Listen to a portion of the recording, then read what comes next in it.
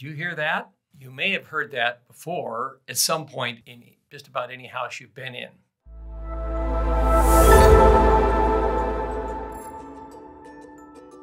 So what are these popping noises that you can hear in a house? So most houses are made of wood timber. Wood timber has a tendency of rubbing up against each other over time, especially as houses heat up and cool down. They shrink and expand with the temperature. And when that happens, you get rubbing up against each other where it like all of a sudden rubs, it has friction on it, and then it pops and rubs. Often this can be as a result of foundation movement as well. And if your house is continuing to move on the perimeter or the interior walls, sometimes they can push on the framing members up in the attic. And again, it can have the same effect. It will push and push and push until it reaches a point where it can no longer resist and it slips a little bit and pops. And that's the noises you hear. And sometimes it'll be a cracking noise or a creaking noise. Those are common to hear as well.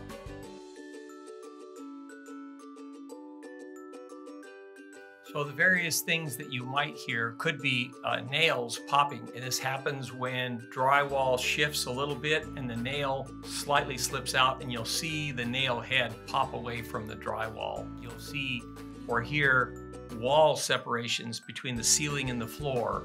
And sometimes when that happens, you'll hear a little noise.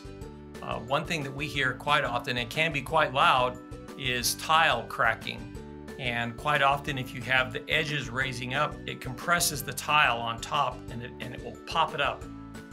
That can be a really loud noise. I've heard some people say it sounds like a bomb going off. And sometimes you just get a crack in the tile and that will make a little noise. And sometimes you can get walls pushing up into the attic space above. And when it does that, it encounters the drywall, and on top of the drywall is the rafters, which are the bottom side of the trusses that go from wall to wall, and it pushes up between those and cracks the drywall. And so that's a noise that you may as well hear as well.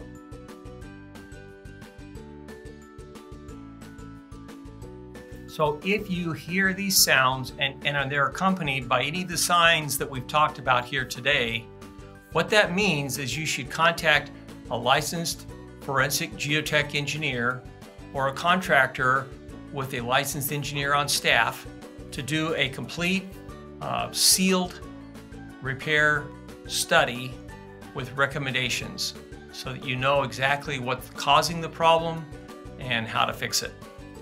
Bob, all this talk about poppings make me hungry. You want some popcorn?